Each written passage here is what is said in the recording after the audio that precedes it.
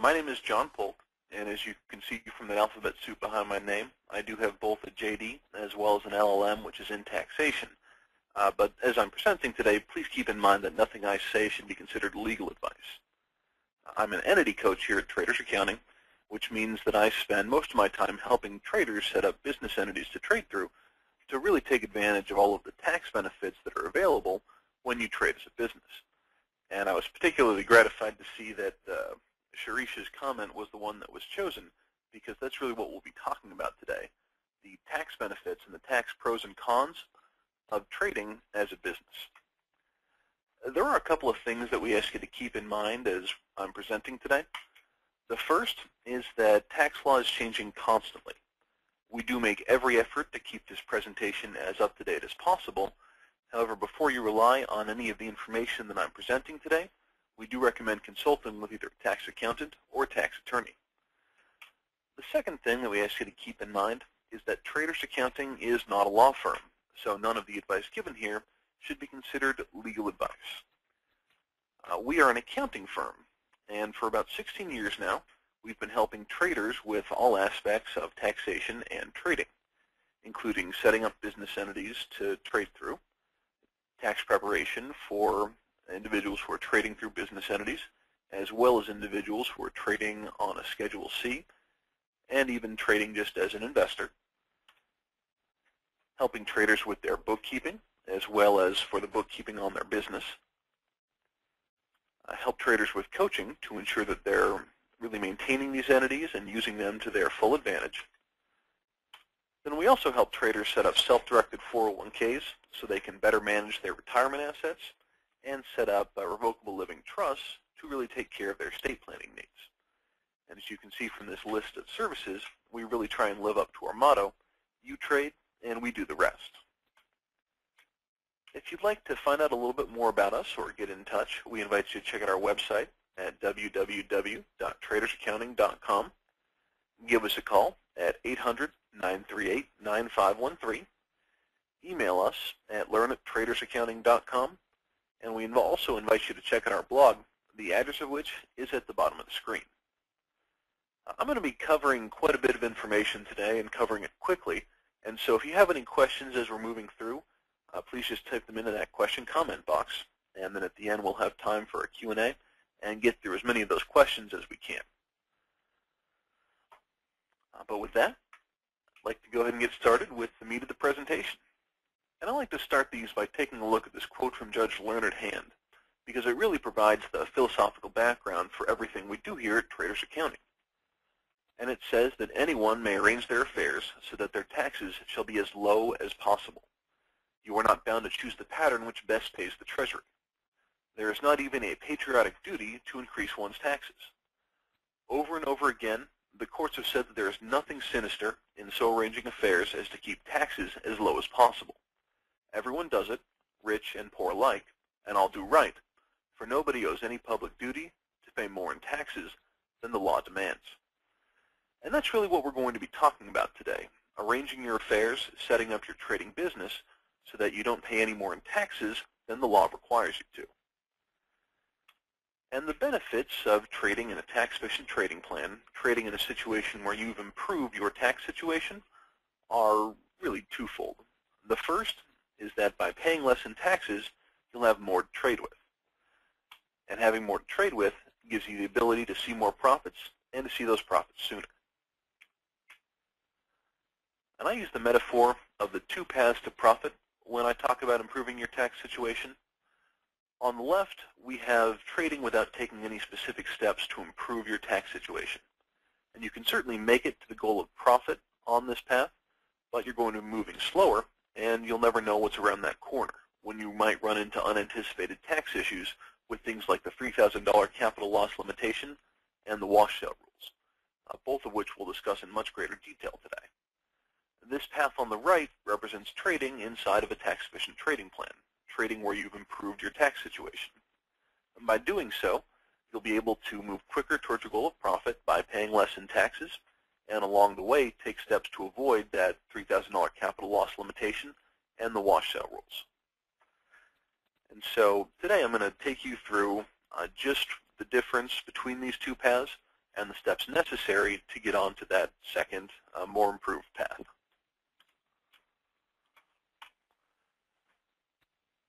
Taxes really are your single largest trading expense, and it's very self-intuitive that as you make more, as you see higher profits, your tax bill is going to increase. But even in years where you have a substantial loss, taxes remain your single largest trading expense due to the $3,000 capital loss limitation preventing you from using that loss to offset profits. But because taxes are your single largest trading expense, by taking write-offs for every dollar you can write off against your taxes, your cash flow is going to increase. This increased cash flow is going to lead to more profit. And so by taking the steps to really improve your tax situation, really helps you maximize that cash flow inside your trading, and by maximizing the cash flow, maximize your ability to generate profits. And so to talk about how to improve that tax status, first we need to get a little bit more into the specifics of just how you're taxed and how the U.S. tax code is going to apply to you as a trader. And there are really two tax codes in this country. There's the individual tax code, which you all are familiar with, and then there's the business tax code. And that business tax code is the one that we'd like to take advantage of. Take advantage of those lower tax rates being paid by businesses, as well as the additional expenses that businesses are allowed to deduct. And both of these are legal and available for you to use for your trading activities. You simply decide which one you'd like to apply to you, and then take the steps necessary to ensure that your activity really qualifies for that taxation method. And to be taxed as a business, it really helps to know just what the IRS considers a business to be. And they use what's called the economic performance or all events test to determine if your activity rises to the level of a business. This test really is exactly what it sounds like. They look at all of the facts and circumstances surrounding that activity, and based on all of those factors, make the determination. And to give you an idea of just how broad the IRS can look when they're making this determination, in one of my favorite tax court cases, the IRS had taken a look at a husband and wife who had retired and were operating a dog breeding business in their retirement. The IRS made the argument that because they enjoyed dog breeding, it couldn't possibly be a business. And thankfully, the tax court struck down that particular rationale, but it is a very good example of just how broad the IRS can go when they're making this determination. Having said that, there are 10 specific factors that the IRS prefers to use when they're making this determination, and no single one is decisive, but they do rely on these 10 specific factors primarily. First, whether or not you're carrying on the activity in a business-like manner. Second, whether the time and effort that you put into the activity shows that you intend to make it profitable. Whether or not you depend on the income from the activity for your livelihood. Whether your losses are due to circumstances beyond your control, or if they're normal in the startup phase of your type of business. Whether you ever make changes to your methods of operation in an attempt to improve profitability. Whether you or your advisors have the knowledge necessary to carry on the activity as a successful business. Whether you've been successful in making a profit in similar activities in the past. Whether the activity has made a profit in some years. Whether you can expect to make a future profit from the appreciation of the assets that you're using in the activity, and whether the activity has produced a profit in at least 3 out of the last 5 years. So once you qualify as a business, once you meet those 10 factors, then you can deduct expenses as a business. And as an active trader in business, the expenses that you can deduct are pretty fantastic. First, you can, of course, deduct any expense required to set up a trading business, including the formation of a new business entity to trade through, as well as depreciation for any furniture and equipment that you're using in that trading business. With the start of a new business, you can actually look back 15 months and recapture any expenses that you've previously paid that weren't deductible when you paid them, but are now going to be deductible through this trading business.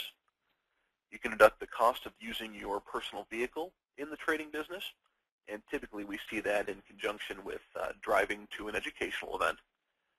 But for 2014, that deduction is going to be 56 cents per mile, which is actually down a half cent from 2013. But then because you are a business, you can now deduct payroll to employees, including any payroll taxes that you've paid, any contributions to a qualified pension plan, like a self-directed 401k, as well as what's called a medical expense reimbursement plan. One of the biggest advantages to operating your trading through a C corporation is that you can then essentially deduct medical expenses 100% through the business. You can also deduct expenses that are directly related to trading itself, including any dues and subscriptions for platform and data fees, magazines, news services, newsletters, newspapers, trading organizations, and even your satellite radio subscription. You can deduct the cost of any educational expenses that you pay, any home study, seminars, or trade shows. You can also deduct really the direct costs of operating a business itself, any licenses and permits that you're required to have, any office equipment that you're purchasing. You can deduct part of the cost of using your home for a home office through the home office deduction. You can deduct any bank service charges, office supplies, software purchases, home utilities like telephone, internet connection, and TV. Of course, professional fees, including accounting and tax preparation, and then any travel and entertainment for business purpose, which again we most commonly see in conjunction with educational events, but this would include the hotel, any meals you eat while you're traveling, and then of course the travel itself. Our clients typically see between $7,000 and $35,000 per year spread throughout all these deductions, and as you can imagine, a benefit like that does come with some pretty strict requirements. And the IRS really views deductions as a matter of legislative grace, and so the taxpayer must maintain adequate records to substantiate the amounts of any deductions or credits that you're claiming. And this is really going to be a matter of good bookkeeping practices. But beyond that, the IRS puts the burden on you as the taxpayer to keep adequate records showing that you are entitled to all income or to any credits and deductions that you're claiming. And so the burden is on you to show that you are entitled to be taxed as a business.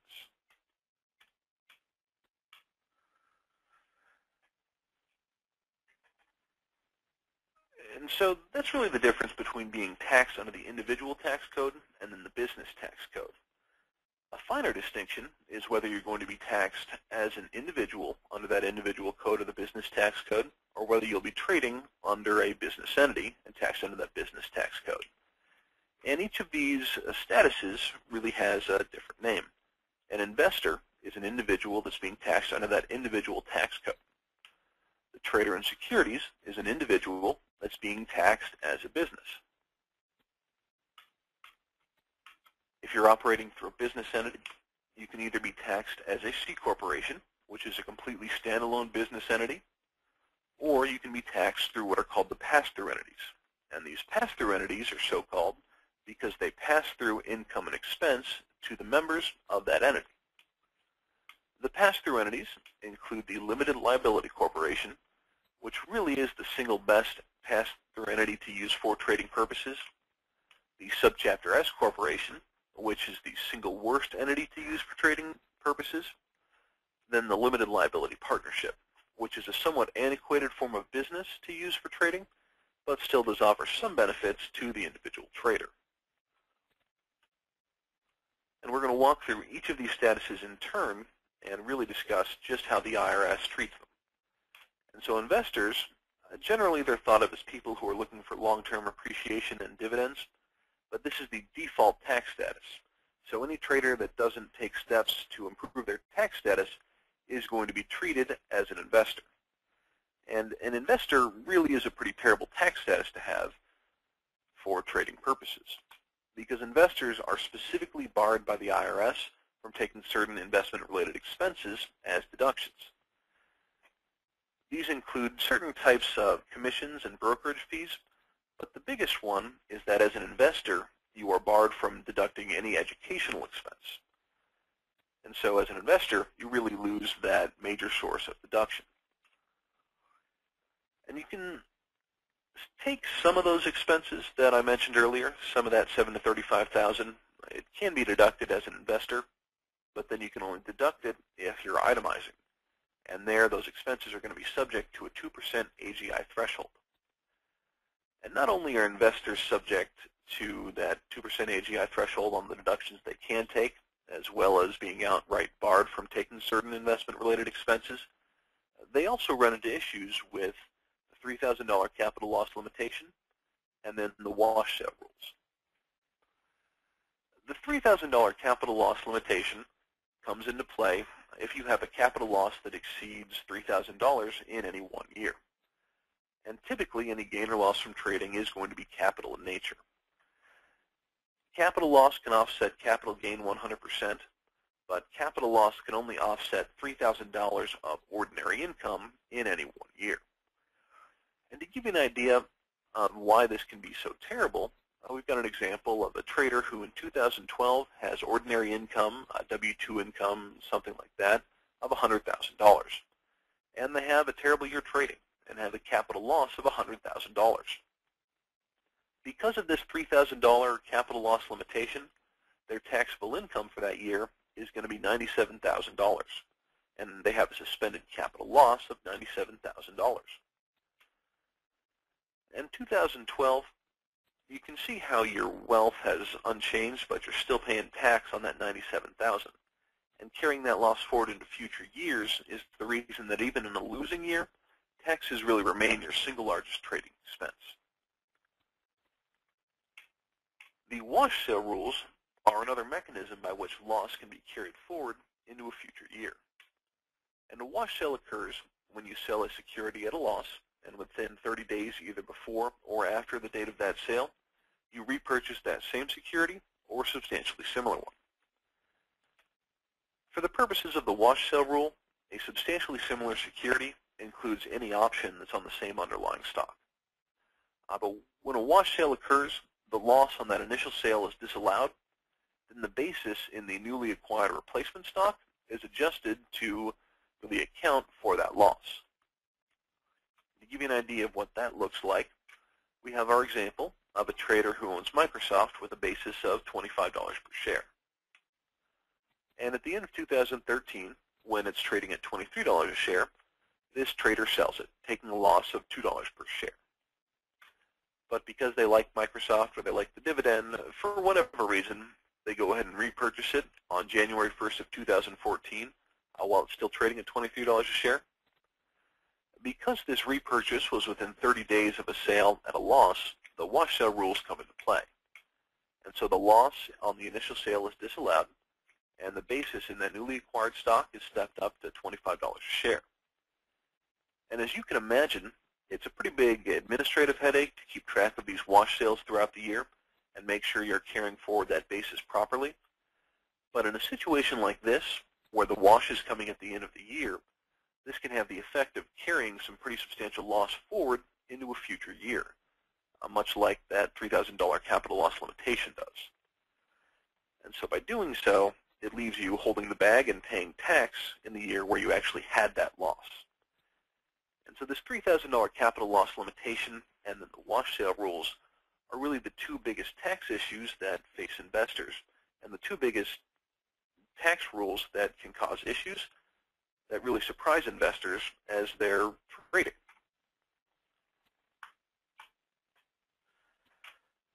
So as an individual, you can be taxed as an investor, which is under that individual tax code, or you can be taxed as a trader in securities. And that trader in securities is an individual being taxed under the business tax code. A trader in securities can deduct all of the expenses I ran through earlier and doesn't need to do anything extra as far as filing. The trader in securities, it's also known as a sole proprietorship. It's just a different name for the same tax status. But there's no election necessary to file as a trader in securities. If you qualify, you simply file a Schedule C with your 1040 tax return and then deduct all of your trading business expenses on that Schedule C. Being a trader in securities is pretty fantastic because it does allow you to take those deductions. But there are some concerns that come up with this status. First, there is nothing in the tax code about just what a trader in securities is. Instead, Everything we know about it comes from IRS Publication 550, which sets forth the special rules for traders and securities, and then tax court cases, where taxpayers have attempted to file as traders and securities, and the issue has gone before the tax court. But beyond that, individuals trading in a sole proprietorship are audited much more often than individuals who are trading as investors or people who are trading through formal business entities. And the biggest reason for that is because when you file as a trader in securities, you end up with a Schedule C on your tax return showing expenses with no income. And that expense with no income is definitely going to be a flag for the IRS. And if you're trading through formal business entities, those are going to be much less subject to audit. But the IRS Publication 550 is the document that gives us the special rules for traders and securities. And it sets forth 3 requirements for being considered traders and securities by the IRS. First, a trader in securities must seek to profit from daily market movements in the price of securities and not from dividends, interest, or capital appreciation. Second, a trader in securities must have substantial activity in the market. And third, a trader in securities must carry on the activity with both continuity and regularity. Much like the initial distinction between an activity and a business, the definition for traders and securities and meeting these requirements is also based on a facts and circumstances test. So in order to determine if you're looking to profit from those daily changes in market price rather than the long-term appreciation and dividends, the IRS looks at the typical holding periods for the securities that you're buying and selling. In order to determine if your activity is substantial, they take a look at both the frequency and dollar amount of your trades during the year. And in order to determine if you're trading with both continuity and regularity, they look at the amount of time that you devote to the activity. But this is really all the IRS gives us. They don't tell us what holding periods are sufficient. They don't tell us how many trades and what dollar amount of trades during the year will meet these requirements, or what amount of time that they're going to require from you. So to get a little bit more information, we turn to the tax court cases. And there are really 4 major cases when it comes to the trader and securities tax status. The first, Chen v. Commissioner, is really the first big case where we saw the trader and securities tax status being used. And in that case, we had a trader who had about 300 trades during the year in question. These trades were made over the course of about 3 months, and also throughout the year, he spent quite a bit of money and time on trading education. The court took a look at this and found that those 300 trades were not sufficient because they'd been clustered in that 3-month period at the beginning of the year. And for the rest of the year, Mr. Chen did not trade at all. And so based on that factor, that the trading was clustered into one 3-month period and not continuous throughout the year, the IRS disallowed the trader and securities tax status. The next case we have is Holzinger v. Commissioner. And in Holzinger v. Commissioner, we had a husband and wife team trading together. They had set up an LLC specifically to use for trading and had more than 300 trades in the year in question. The IRS took a look at their case and again denied the trader and securities tax status. In doing so, they pointed out that the holding period on those trades, on perhaps 90% of the trades in question, the holding period was longer than 30 days. Then, despite having 300 trades during the year, they were trading on less than 50% of the available trading days, again, not trading continuously. Then, even though the Holzingers had set up an LLC to use for trading purposes, all of the trading was carried out in personal accounts. And so based on those factors, the long holding periods and the lack of continuous trading primarily, the IRS again disallowed the trader and securities tax status. In KV Commissioner, we had a trader who had trades worth over $20 million in the year in question. But those trades had occurred on only 84 trades. And really clustered in only a couple of months at the beginning of the year. And so in KV Commissioner, the IRS, again, disallowed the trade on securities tax status, primarily based on the lack of continuous trading throughout the year. Then in our most recent case, we have Endicott v. Commissioner. And in Endicott v. Commissioner, we had a trader who had over 1,000 trades in the year in question. The IRS disallowed his trade on securities tax status, despite the fact that he had 1,000 trades, and those trades were spread out during the entire year. And they disallowed it because these trades were almost entirely covered calls based on substantial long-term positions that the taxpayer had. And so because his positions were really long-term in nature, and the majority of his trading was long-term, they again disallowed that trade on securities tax status. So from these cases, we really learn a couple of things. One of the biggest things that the IRS is looking for is continuity of trading throughout the year, continuously acting in a business-like manner. On top of that, no single one of these factors is sufficient. Even if you have 1,000 trades, you really need to be trading with continuity and regularity, and those holding periods need to be short. Even if you have 300 trades in the year in question, they need to be spread out throughout the entire year rather than clustered into a 3-month period.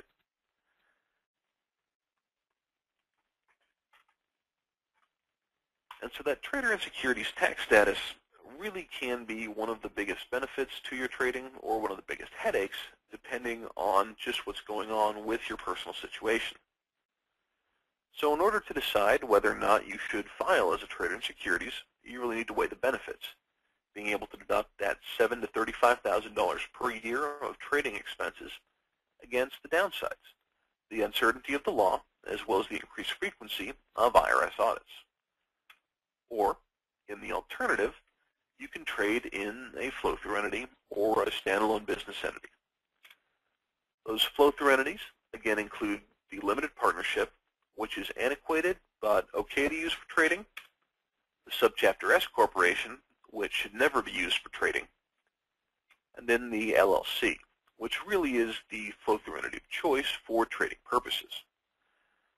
And that's because the LLCs are a creation of state law rather than federal law. So in an LLC, we get a great deal of flexibility on just how we'd like them to pay their taxes. But the owners of an LLC are called the members.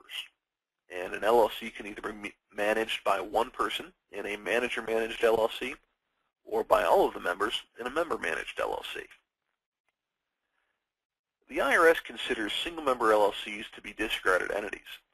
So to gain the benefits of working through an LLC, you really do need to have at least 2 members.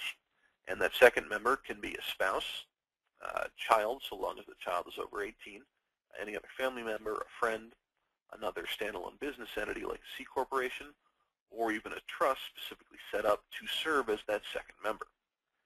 But once it has the second member, the LLC can then be taxed as a partnership. And so the LLC would pay no tax whatsoever. Instead, the profits from trading flow through to the members as well as the expenses of trading, with no payroll tax being owed on those profits, and then with the same characterization of income. So if they were going to be capital gains inside the LLC, they would be capital gains on your personal return. If it was 1256 gain in the LLC, then it would be 1256 on your personal return. In addition to that, the LLC is going to be taxed under that business tax code.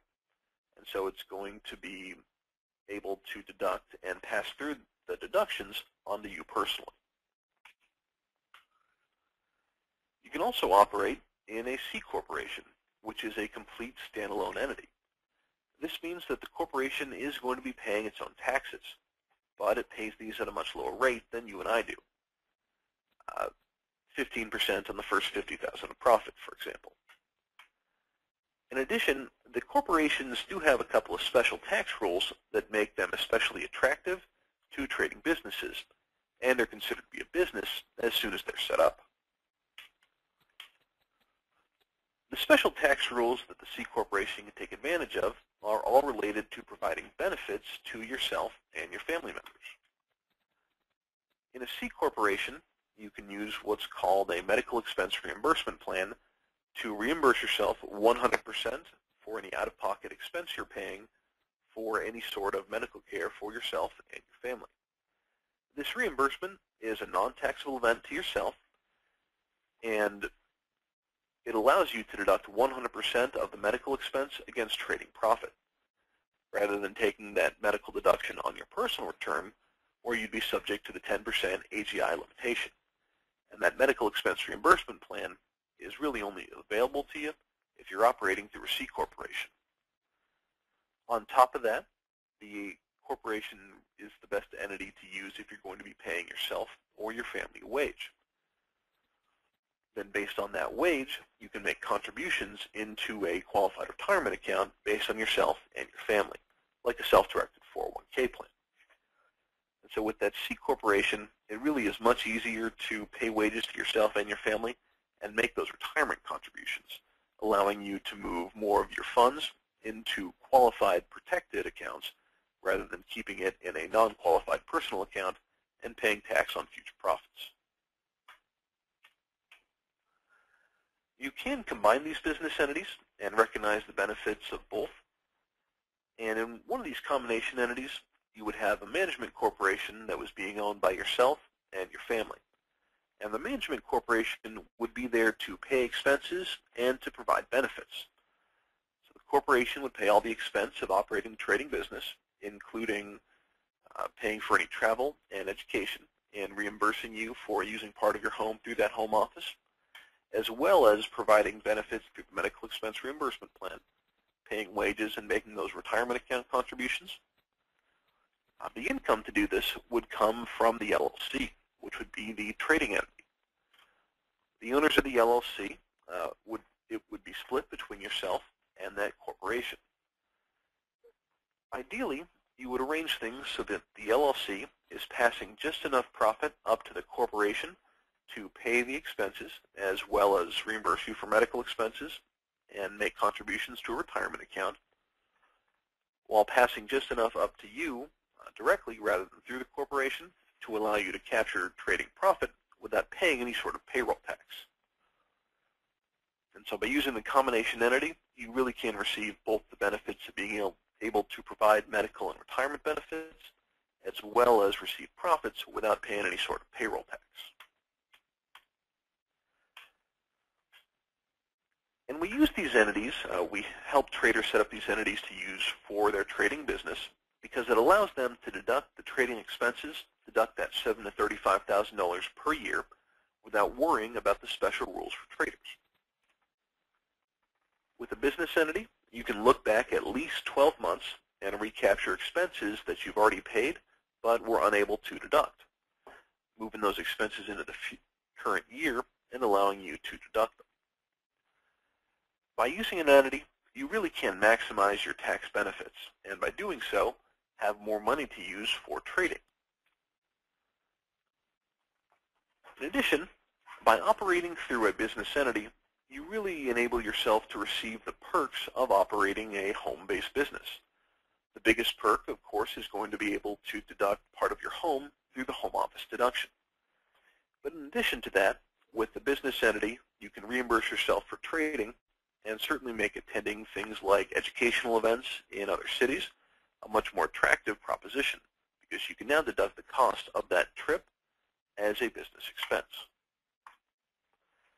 Finally, by using a business entity to use for trading, and really by using a business entity for any type of business, you're really giving yourself a great deal of wealth protection, insulating and isolating your personal assets from your business assets to protect yourself from any sort of judgment that comes against you. And so we come back to my two paths to profit. On the left, we have trading taxed as an investor, trading without taking any steps to improve your tax situation. As an investor, you're specifically prohibited from deducting certain investment-related expenses, and even the ones you can deduct, you're limited in the amount that you can be taking.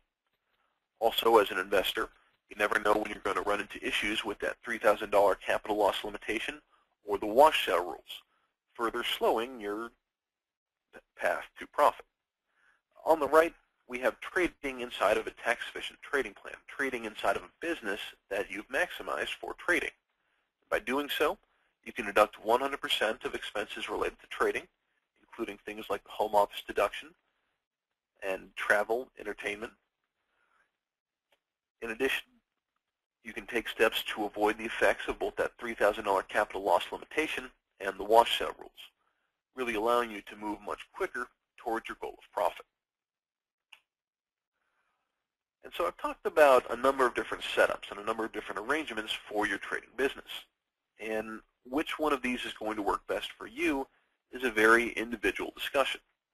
And if you'd like some help matching up your personal circumstances to the type of business entity, the type of business structure that would give you the biggest tax benefit, please send us an email at learn@tradersaccounting.com, and we can get you scheduled for a free 30-minute consultation with one of our business development consultants here at Traders Accounting to discuss which one of these structures would get you the most tax benefit.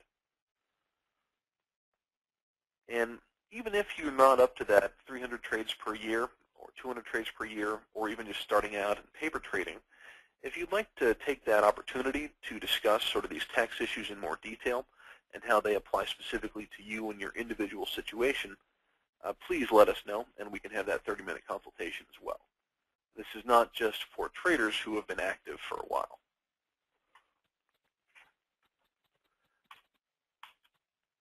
But so now that we've talked about the benefits to operating your trading through a business entity, I'd like to take a couple of minutes and talk about starting these businesses up. And really, who you have create the business entity to begin with does make a difference, because there are some decisions that you'll need to make as part of setting up that business which can have an effect on how the business is taxed. And anyone can start up their own. There are a number of websites where you can create LLCs, and most Secretary of States will actually provide the necessary forms. But really make sure your incorporator understands trading. And please keep in mind that we here at Traders Accounting would very much like to help you create these entities and have a plan in place that ensures your success creating and funding and using these trading businesses. But the biggest issues, the biggest decisions that you'll make when you're setting up that trading business are all related to the taxation of traders and some of the special tax rules that traders run into. So by default, trading is taxed as capital gain or capital loss. Long-term capital gain, anything you're holding more than a year, being taxed at 0, 15, or 20% based on your holding period, or based on your ordinary income level. Short-term capital gain, anything that you're holding less than a year, is going to be taxed at your ordinary income tax rate. There's also what's called Section 1256 taxation, and this applies mostly to futures, broad-based index options, binary options, things of that nature, but can apply to Forex transactions if you make the proper elections.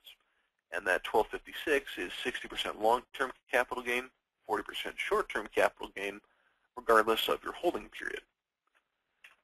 But capital gains run into some issues, particularly that $3,000 capital loss limitation. And one of the decisions that you can make when creating this business is the mark-to-market election, which will affect how that gain is handled. And the mark-to-market election really is the most important decision you can make when you're creating your trading business, because it's really only available to trading businesses. And the election has the effect of changing any capital gain and loss to ordinary income and ordinary loss. For short-term trading, this means that you're not going to pay any more tax on your profits, but it will allow you to deduct 100% of your losses in the year in which you take them, rather than being forced to carry them forward into a future year. In addition, it completely removes you from the effects of the wash sale rules. Instead of having to worry about whether or not you sold a position within 30 days, instead you report net gain or loss for the year without any sort of carry forward into future years. There are some pretty stringent rules on when and how you can make this election, as you can imagine, for something as valuable as the mark-to-market election. But the easiest way to make it is going to be with the formation of a brand new business entity. If you make it for an existing entity, then that election is going to need to be made with the last unextended date to file the tax return for the previous tax year. Typically, traders that work with options and stocks will make that mark-to-market election because it does get them the advantage of ignoring the wash sale rules and that $3,000 capital loss limitation. But there are some types of traders that typically avoid that mark-to-market election. The first group is going to be traders who are going to be working with futures or broad-based index options, anything taxed under Section 1256. These Section 1256 contracts get a beneficial tax rate. 60% of your net gain or loss for the year is going to be taxed as long-term, and 40% is short-term, regardless of the holding period. So with these 1256 contracts, you're going to be paying less in taxes to begin with. In addition, they're very simple to report. You only need to list the total gain or loss for the year per broker on Form 6781 instead of being required to track each trade and holding period as you would for standard Schedule D. If you have any open futures contracts on December 31st, they are considered to be closed for tax purposes, and so you would recognize any unrealized gain or loss in that same year. Then you're treated as if you had repurchased those positions at the same basis starting with January 1st. If you have losses from these 1256 contracts, you can carry them back 3 years and forward 5 years to use those losses to offset future and past profit. And the mark-to-market election is generally not made by these traders because by making the mark-to-market election, they would lose that beneficial 60-40 split. And then the 1256 contracts are already not subject to the wash sale rules. Then we have the Forex traders. And Forex, by default, is taxed under Section 988, giving it ordinary income and ordinary loss treatment. So already, if you're working with Forex, you're taking advantage of all the benefits of that mark-to-market election. But you do have the ability to treat those Forex transactions as if they were Section 1256 trades, paying that lower tax rate at that 60-40 split. This election for Forex is made on a trade-by-trade basis rather than as a universal election like the mark-to-market election would be, but it does allow you to really make the proper election for your tax situation at the time and gives you quite a bit more flexibility than the mark-to-market election does. And so Forex traders will typically avoid making that mark-to-market election, so they have the option to have their Forex trading treated under Section 1256.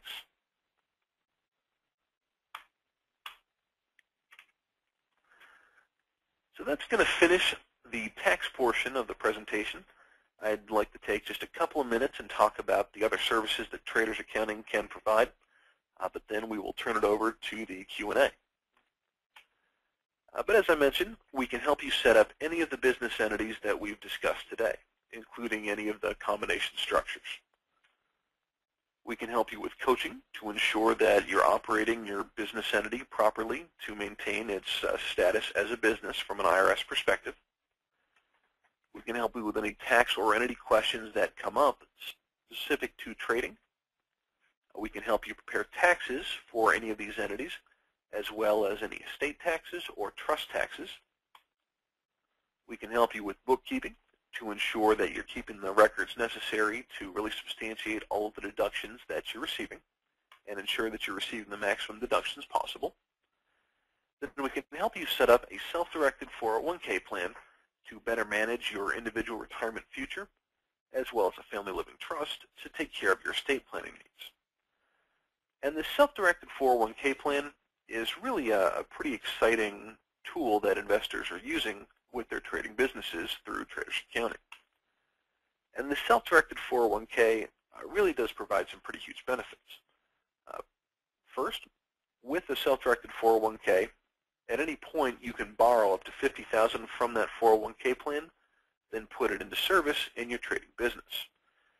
So you can really move funds out of that qualified retirement account and allow you to trade margin with those retirement funds.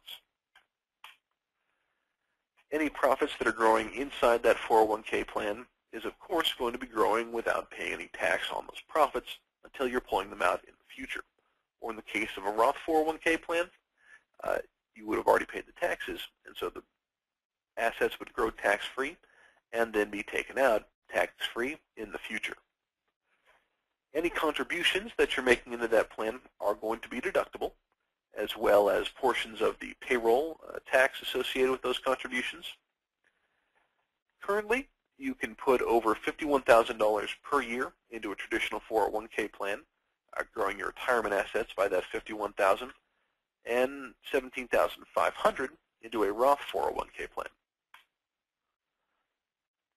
Inside of a self-directed 401k plan, these assets are really extremely protected, being held in yet a third entity outside of yourself and your business. And perhaps the most important and exciting part of this 401k plan for traders is that it does allow you to take personal charge of your retirement future, letting you make investment decisions for your plan instead of relying on any sort of pre-sorted asset mix like you would have experienced in the past with an employer's 401k plan. And I've saved this slide for last because it really is the most important thing that I have to talk about. And without having your taxes prepared properly, everything else that I've discussed today really becomes worthless. So we really do suggest that you make sure that your tax preparer understands how traders are taxed. And we suggest these 3 questions to help you gauge just how comfortable they are with the topic. First, what is mark-to-market and how do I elect it? And again, that mark-to-market election changes any gain and loss from trading into ordinary income and ordinary loss, as well as removes you from the effects of the wash sale rules. And it's made with the start of a new business or by the last unextended day to file your taxes for the previous tax year. Second, what are wash sales? And those wash sales occur when you sell a security at a loss, then within 30 days, either before or after, repurchase that same security or substantially similar one. And in a wash sale event, the loss in that initial sale is disallowed, and the basis in that replacement stock is increased to account for the loss. Finally, how are Section 1256 contracts taxed? And net gain or loss for the year is taxed at 60% long-term capital gain, 40% short-term capital gain, regardless of the holding period. And please remember that you can always use us here at Traders Accounting for any of your tax preparation needs. So if you'd like some information directly from Traders Accounting about what I discussed today, as well as archived recordings of this presentation and presentation slides, please send me an email at learn@tradersaccounting.com and just put the following items in the subject window, letting me know what you'd like to receive back. Presentation slides, presentation recording, expense sheets, more information on IRAs, and more information on the IRS distinction between a business or hobby. But I want to thank you all very much for your attention during that presentation. And now we're going to turn it over to the Q&A.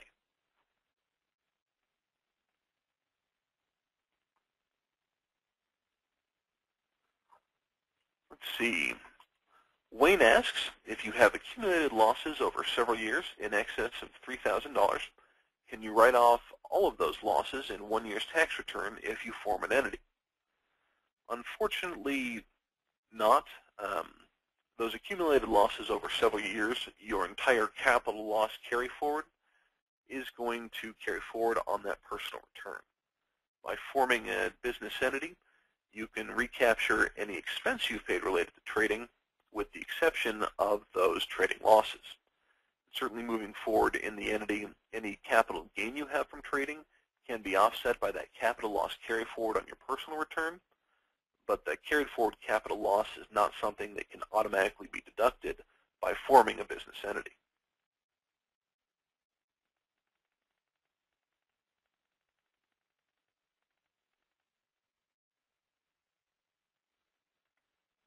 See, Rose asks, Can binary option trading be an acceptable trading business?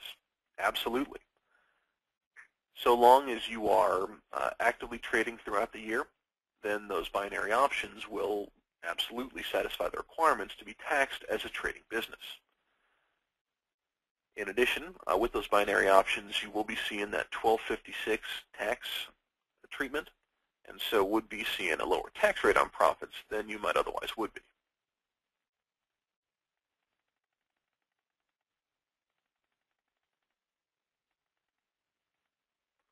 Let's see, Rose asks, where did the trading expenses of the LLC show up on the member's tax return?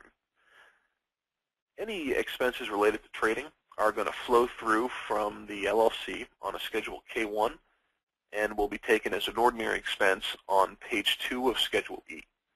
Essentially, it shows up as an ordinary deduction against income on the front page of the 1040.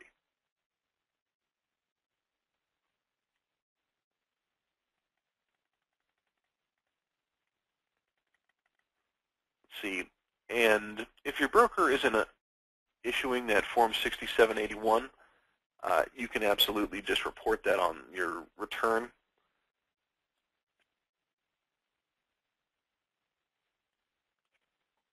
Let's see. And there are some questions here that are just a little bit beyond the scope of what I can get into in this format. But if I'm not answering your question, please send me an email at learn@tradersaccounting.com, and we can set up a time to discuss that in a much more interactive format. TJ asks, can the $50,000 from a 401k be done only once per individual?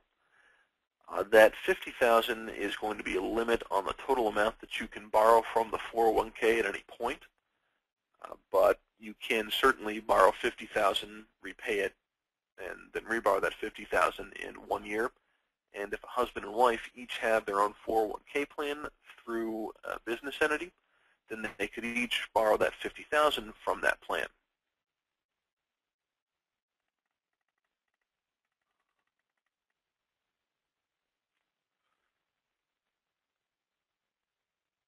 See. Sharish asks, if the brokerage account gives the year-end statement with and without wash sales, which one should be used? If you're filing well, either way, if you're filing as a trader of securities or as an investor, you're going to want to file with the wash sales unless you have the mark-to-market election in place.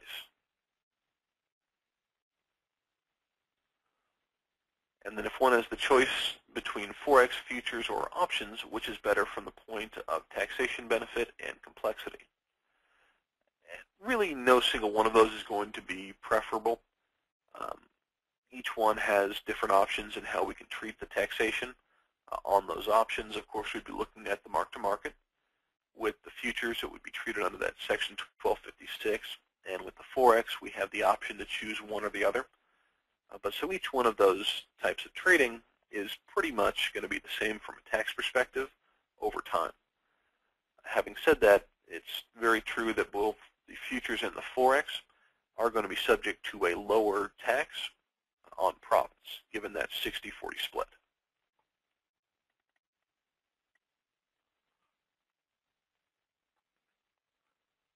Randall asks, would I be able to trade, or would I be able to write off my past trading educational classes earlier this year if I were to create an entity now and have about 1,000 trades in my personal account for the future? And you can absolutely bring forward past educational expenses so long as you meet the requirements for an active trader moving forward. If you've made 100 trades in your personal account up to this point, that's a little bit below where we'd like to see you in order to be taxed as a business. But if you increase that trading frequency in the future, as well as increase the continuity of your trading, then it's absolutely possible to bring those expenses forward. And really, it's just going to be based on just how active you are as a trader. Let's see. Deborah asks, what are the fees associated with forming an LLC compared to a limited partnership in California? And with both those entities, the fees are going to be pretty much the same in terms of setup. and that's going to include an $800 franchise tax paid to California, a $25 initial registration, and then there are some other fees, including the state filing fee that I'm not familiar with off the top of my head, and the fee to the actual document preparer that creates the entity is going to come in around $1,000. Rose asks, might the IRS consider binary options gambling and to be taken as a Schedule A loss? And probably not, although based on the options, there's a chance that they may treat it differently.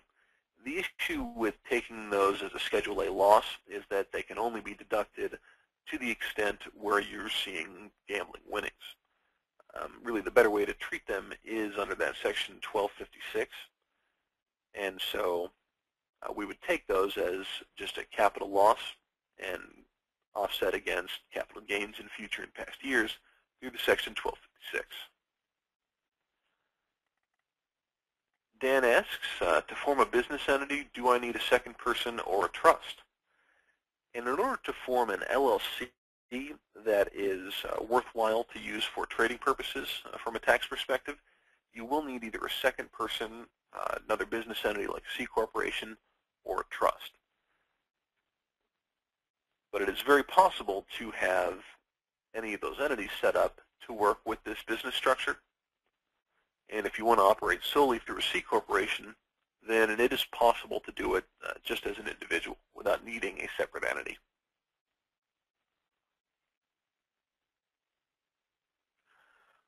Wayne asks, I trade futures, options, stock options, and futures.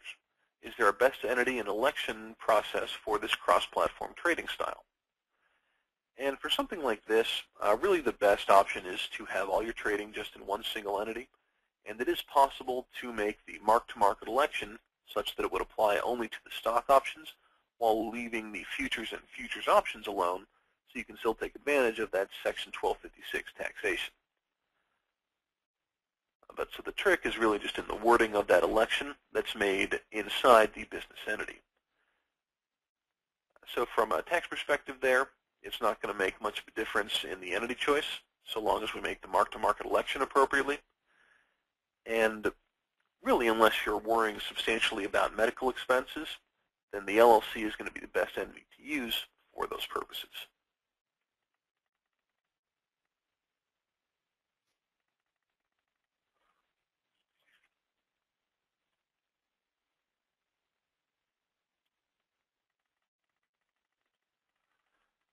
Let's see, and there are some excellent questions here that really just are beyond what we can get into in this format. So if you are asking a question and I'm not answering it, thank you very much for having a good question, and please email me to set up that consultation so we can talk about it in more detail. John asks, do all states have a franchise fee when filing for an LLC? Absolutely not. It varies substantially from state to state in terms of cost. California is one of the most expensive states to have an entity set up in at this point because of their $800 franchise fee. But for comparison, in a state like Arizona, the filing fee is roughly $100 and no franchise fee throughout the year. So it does vary much from state to state, and that discussion of your individual state is definitely one that we can answer if you shoot us that email. Ava asks, how far back can educational expenses be captured if an entity has been created and trader and security status is achieved? Is there a monetary limit on that educational expense that can be deducted as a startup expense?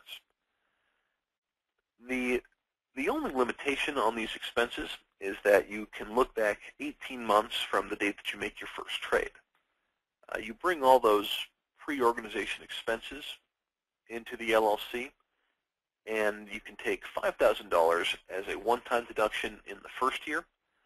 Then in future years, the remaining expense is amortized and carried over 15 years. But you can look back and take essentially a limited dollar amount as the total pre-organization expenses, but then you would be subject to that $5,000 one-time limitation in the first year of your active trading business.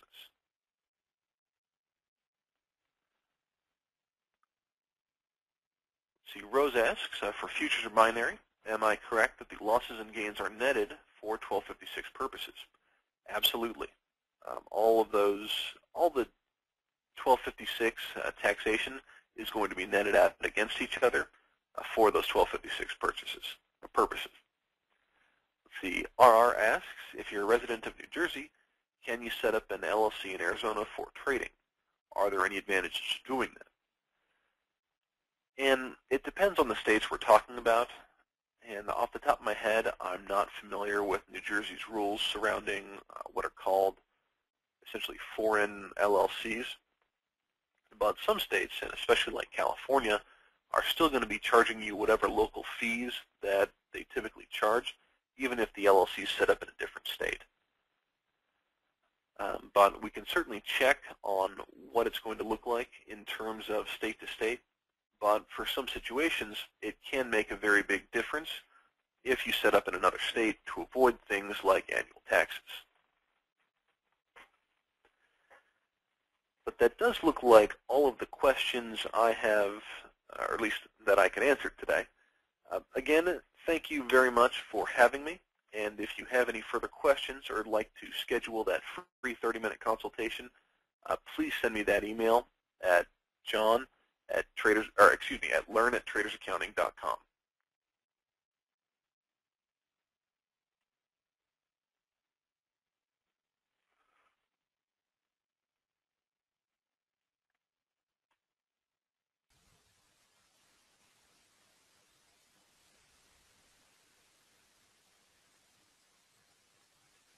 All right, John, thank you very much.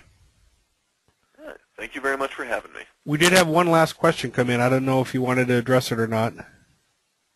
Yeah, I just saw that come in, and definitely that's one that's going to be a little bit better to talk about in person rather than over the webinar. Okay. All right, guys, we've been working with Traders Accounting for 5 years now, and we've been sending our students from Invest to Success over there, and we've got nothing but rave reviews. We've worked with them ourselves.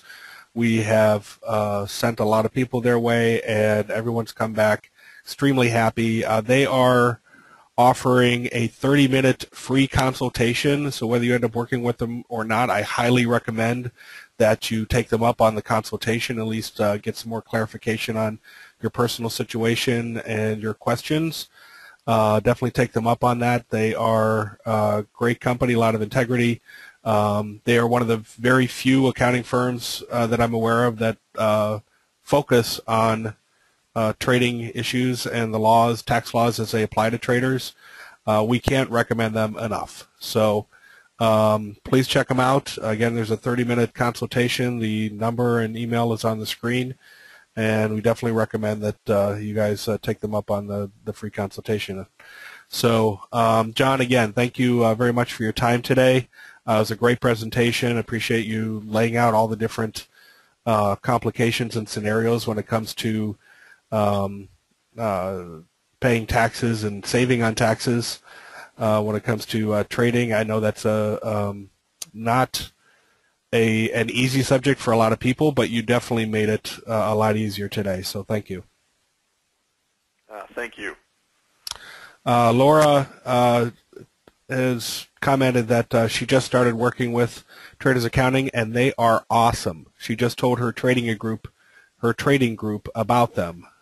So, Laura, thank you for that and for confirming that Traders Accounting is just a great company to work with. So, again, please take them up on that free 30-minute consultation. We can't recommend them enough.